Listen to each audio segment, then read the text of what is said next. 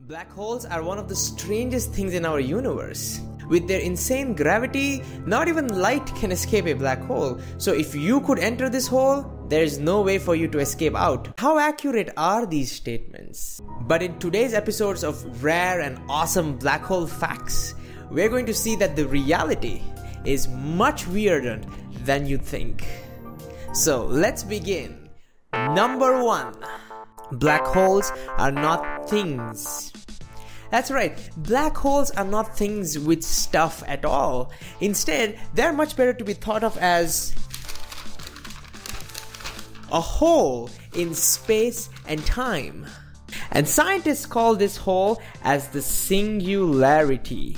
Nobody knows what you're going to find at the singularity. Our current understanding of the physics breaks down. But here's a thought question. If black hole is not a thing which is made of stuff, does it have any mass? Number 2. Black holes behave like things. The reason for this is gravity.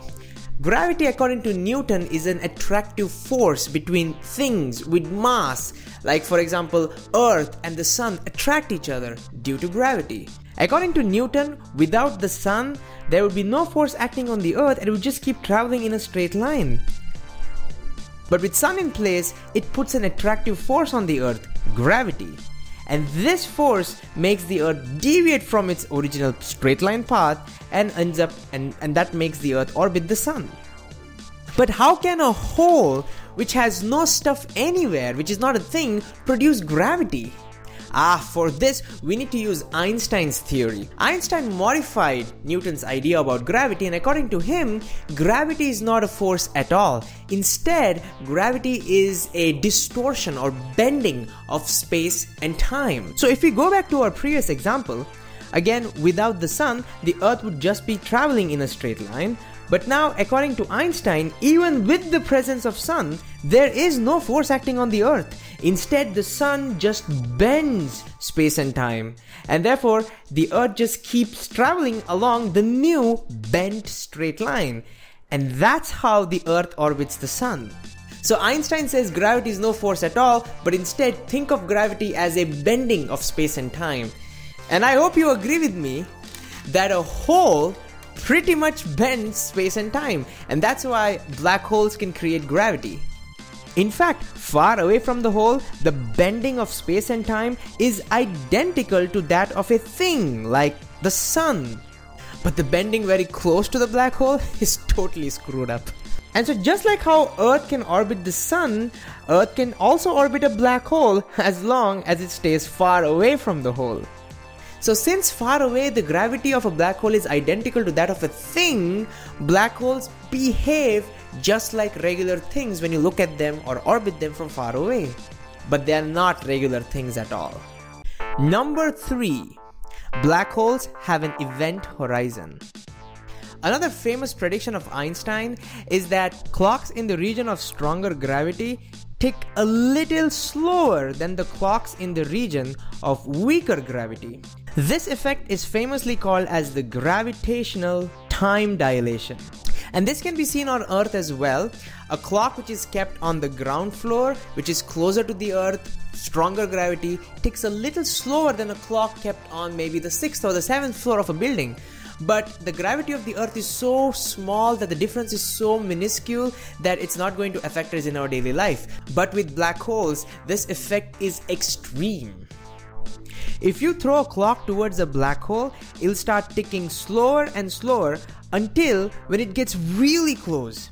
As it gets really close, you would see that the clock weirdly starts slowing down. Time dilation effects are extreme, and eventually after one point, the clock just stops ticking forever. After this point, regardless of how much you wait, the clock won't tick at all. Extreme time dilation. The clock is now frozen in time because beyond this point, there is no time. So we can now draw a boundary around this black hole, and inside this boundary, there is no time. And think about it, if there is no time inside this boundary, then there cannot be any events that can take place inside this boundary because events require time. And so you would just see the clock frozen over here. This boundary beyond which there are no events that can take place, we call that as the event horizon. And when people say that once you go inside a black hole you cannot come back, what they really mean is that once you enter the event horizon, you can never come back. But now let's think about how accurate is this statement. Can things really enter the event horizon of a black hole? I mean, if you were to throw something towards the black hole, as it reaches the event horizon, its time gets frozen. No events can take place beyond the horizon, and therefore things can never enter into the horizon, because entering would be an event. So if you think of it this way, nothing can ever enter into a black hole. That's right, all the stuff that you have ever thrown towards a black hole is all frozen there near the event horizon. There is no way that anything can ever enter into the black hole. Then what happened to entering into a black hole and never being able to come back? What about light being sucked into the black hole? What about the blackness? Why is the black hole even black? The answers for all of this are going to come in the next episode, so stay tuned for more.